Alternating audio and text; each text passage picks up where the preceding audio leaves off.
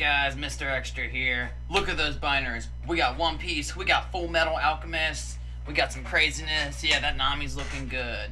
Alright guys, you should check out Dueling Guard, capital T, capital X, Team Extra. One word at checkout. No spaces. That's the promo code. Go check it out. Get some Dueling Guard. Get some money back. Let's run it. Alright guys, this is Hypnotic Phantom from Team Extra, Alex Richardson, coming at you with a 27th place Indy regional deck profile. I was playing Branded. We're just going to get right into it. Bread and butter of the deck. Triple Albaz. Triple poster boy, let's go. Oh, definitely is a poster boy. Dragon Twink number 1. Dragon Twink 1, 3, let's go. So, in a format like this, especially when everybody's still in cash, you have to play 3. Even without Diablosas, getting hit with, say, Birth, Banished from Grave, or even just getting hit with Mill 3 off Lil Rise. If you're on 2 and you lose one of yours, you're pretty much dead. Don't play 2. 2's ass.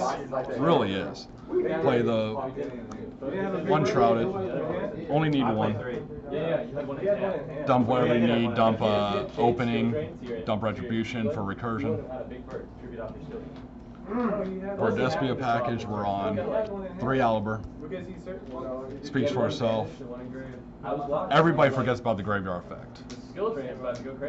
Bring it back. Walking Imperm. So good.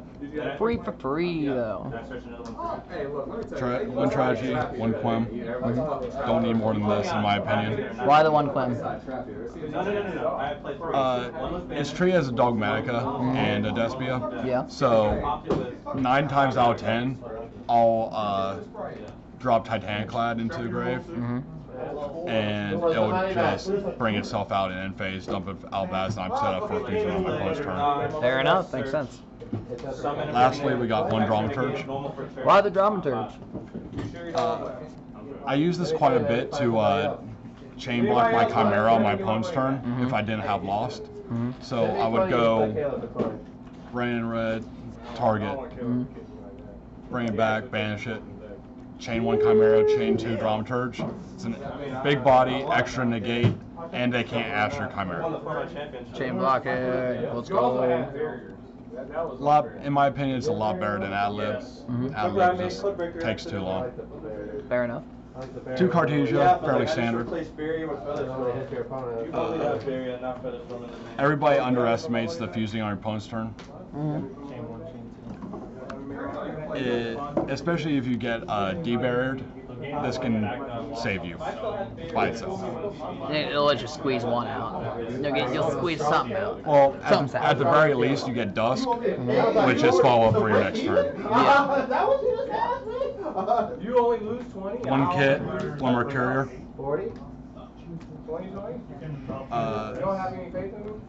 With Runic and everything right around, I didn't run into Runic at all, but Kit came in crazy for the 1 cash matchup I saw, and they used the Cashtera Tillerments.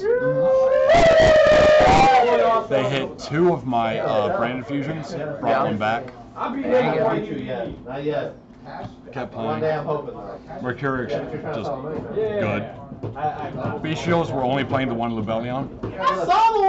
All you need is to use it, get lost out, and all my other Beast Shields were in the side. I found that really if I open it, it happens, but it's the 1-of. You gotta be scared of nobody. Hand traps, we run 2 Nib, 2 Ash. You're maining Nib, you're a mess.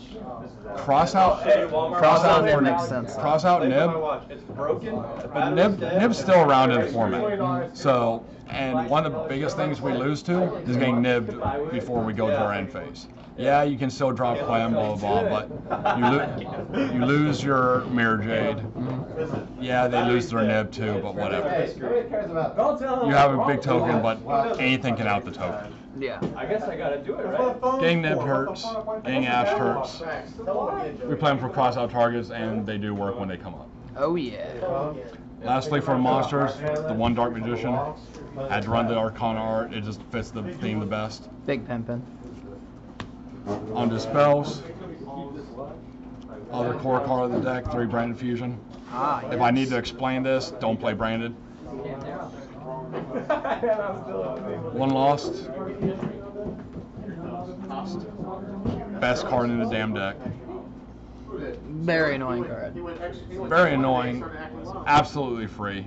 You only need 1. If they hit it with Cyclone or whatever, can't bring it back. 3 opening. Free protection. You can dump it off out beyond Shrouded. Yeah. You, if you're expecting a droll or something, everybody plays droll on main deck nowadays, or at least I saw a few. Open. If you think they have a droll, you can opening add instead of special, fade out the droll, and then just talents. Drolling Brandon does damn near nothing. It really does nothing, but it's so free for the talents too. Yeah, it's just, I just side droll one. I was actually on 2 Brandon Red. Pretty spicy. Most people run 1. I feel 2 is more correct. Yeah. Worst case scenario, you side 1 out. But in game states that are really grindy, you tend to lose a lot of your momentum late game. Yeah. And this just keeps you in the fight. Very good follow-up. 1 Brandon High Spirits, it's an extra starter. Gets you Cartesia, gets you whatever. Helps you dig. Yeah, dig, set up the grave. Really good one off. Only on 2 deployment. And most people run 3, but I feel like 2 is less breaky. I mean, I never once opened more than 1 of these. Yeah. Ever. And yeah, it's slightly less consistent for Cartesia. But when you can grab it off High Spirits or Lost or anything like that, it doesn't really hurt. 2 talents, just, I get, Ash goes through, I rip the starter. I only went for the draw 2 like 1 time. Yeah, it's very rare that you need to do that. Yeah, most of the times we're just going to rip an extra starter or hand trap or something like that. 3 crossout. If you're playing crossout package, you have to run 3. You just need to see it. This and the call by. I had Ash resolve on me 3 times throughout the tournament. Still. I mean, it's 4 cards in a 43 card deck. Yeah, fair enough. And crossout's what pushed it to 43. Yeah. Fullest and Gold Sark. If Tragedy's still in the deck, these are both free starters. You can also do Mercurier to add the Cartesia as well. Yeah. Another reason why 2 fusion deployment's correct, at least in this build. Makes sense though. Lastly, for traps, we got 1 Retribution and 2 Imperm. Imperm's more for the crossout targets because I hate getting Impermed on Albert. It just hurts. Especially if you open like no real other way into Branded Fusion, you don't see it. When in doubt, pull back. Going to extra deck. 2 Mirror Jade. Cash is still a thing. Mirror Jade outs a lot of stuff. So. Mirror Jade outs literally about everything. Mirror Jade is the deck. I had one guy try to hold me in a judge call with an appeal, trying to say that this didn't out Chaos Angel on end phase. It's a lingering effect, not an activate effect. It does. Yeah, he wrong. Chaos Angel and Psychic End Punisher, Mirror Jade at end phase just murks them. 2 Albion. This is usually the first fusion you go into. Albion's pretty nice. Banish the Albaz Engrave, banish the Alabron Field, dump a card, shuffle it back, Lubellion. When you make that, shuffle back the Lubellion into Albaz. Yeah, you usually only make it Lubellion once because you can shuffle it back and make it again. You don't need to. If you Ash Cash and they don't rip the Lubellion, you can just keep playing. I feel like they just don't do that. They look at it and go, why? There's 2 targets that I usually go for. One is the Sanctifier. I don't play Gimmick Puppet. I never needed it. But when I'm against any deck that banishes, I would just loop Lancia every draw phase. Your deck. Titanic Clad drops Quam at end phase. Usually I'd send this off of Dusk. Yeah. It's like fucking about to go make burgers. I'm going with him. Rimbrum comes in clutch. I actually see a lot of builds not playing this. I don't know why. Rimbrum is a free out to Rise Heart. Rimbrum also helps you get free chicken tendies off your Mirror Jade too. Yeah. I also made this as quick as possible versus Banker Soul because they want that rock out. They absolutely need it. Rock. Negate, bounce the rock. That's the one thing they can't tag out. Yeah. They have to keep putting resources into they it. Gotta and keep then, remaking the rock basically. Last Albaz fusion I'm playing is Albalenidus. For dragon reasons. Dragon reasons that all you gotta do against dragons is hold the Lubellion hostage. They can't put Beast out, and then they're just sad. They're just big sad. Set Albaz, nuke their board.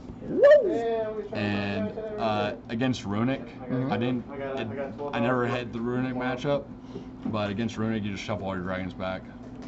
Say GG. Fair enough. You just outgrind. Play the 1 Dusk. Dusky for dumping. Dumps any of your fusions that you want. If one thing I forgot to say about Albalenidus, it not only does it search Brand Fusion, it searches the fusion deployment. Oh yeah, it does, doesn't it? Because it has the word fusion in it. Normal fusion spell. That's disgusting. I didn't think about that. So with Albalenidus, you don't need 3 deployment because I can just dump this off Dusk. Get the deployment for next turn. Yeah. Run 1 Quertus, 1 Tax Dragon. Yes. Love me. The guy that held me for the appeal on the Chaos Angel. Well, he lost that appeal. Scooped up. We got an 8-man extension. I know you're talking about. He let me go first. I ended up making this on his draw phase with a minute left. Scooped up. 1 Chimera, 1 Dragoon. Obvious by the Dark Magician in the main. Dragoon, a lot of people aren't playing Dragoon anymore, I've seen. This card is absolutely insane, and it's what you make under Shifter. It's still a negate, so... It's an Omni Negate. You still have something that's formidable. It's basically a Towers. And 4K, big boy, cannot be destroyed by card effects, cannot be targeted. It's dangerous. And because you always make it with Dark Magician, you always have the pop for in time. Yes. And lastly, we got the Lulu. Lulu! Most of the time, a lot of times, I went into Quertus instead. Mainly because when you just drop Quertus, most decks that nowadays aren't playing fusions. So you can just sack their whole field to 0 before the battle, when it declare battle at the end of main. So this didn't come up too much, but when it did, it won me the game. Fair enough. As for the side deck, I'm going to keep that more to myself. That's fair. With Nats coming up, He doesn't want to expose the sauce. I will say that I do play all the extra bestials in the side, in case for like D-Link, the mirrors, things like that. I'm also editing the side for nationals, and I don't really want to put out that information before the event. I wouldn't either. But that's the deck profile, guys. Team Hypnotics going to have their own channel soon, from what I hear. Watch out for that. And see you guys at Nats. There you go.